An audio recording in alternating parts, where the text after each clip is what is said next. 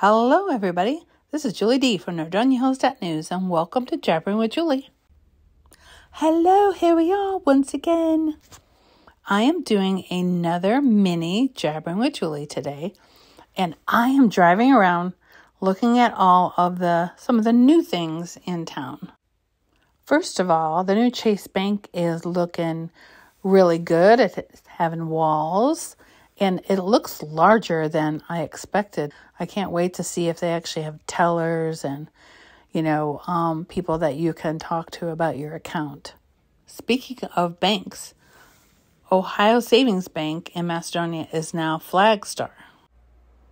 And speaking of money, that makes me think of spending money. The new Nordstrom rack is looking really good. That should be done in about a month or so. And they're also building a Sephora next to it and another available spot. And have you seen Northfield Village Fire Department renovation? It is also looking good. They've increased the size of this facility.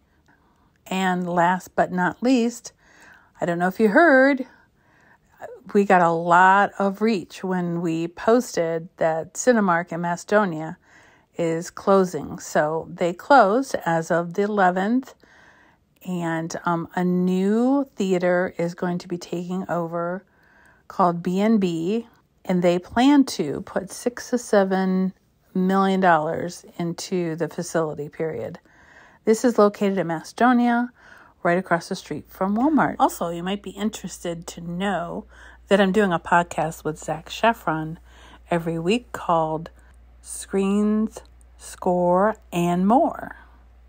We talk about sports, TV shows, and other interesting things. That comes out on Sundays. That's all from Jabbering with Julie today, but next week I will start my show with a floral salute. Tune in next week to find out what that means.